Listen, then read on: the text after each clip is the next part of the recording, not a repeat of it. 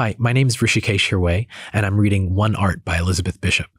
I first read the poem in college, and then I later came across it in this book, The Conversations by Michael Ondaatje with Walter Murch. In the book, they show the first draft of Elizabeth Bishop's poem and then the final draft as well.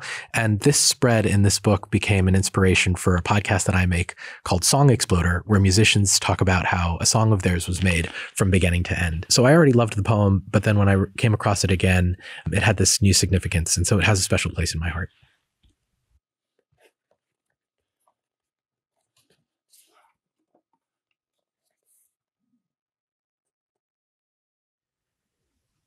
The art of losing isn't hard to master.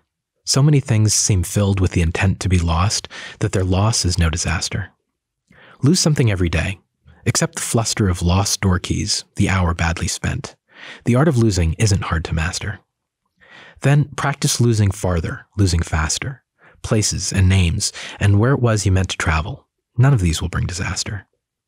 I lost my mother's watch, and look, my last or next to last of 3 loved houses went. The art of losing isn't hard to master.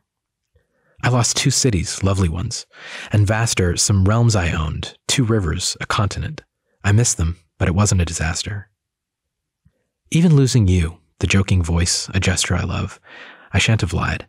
It's evident the art of losing's not too hard to master, though it may look like righted, like disaster.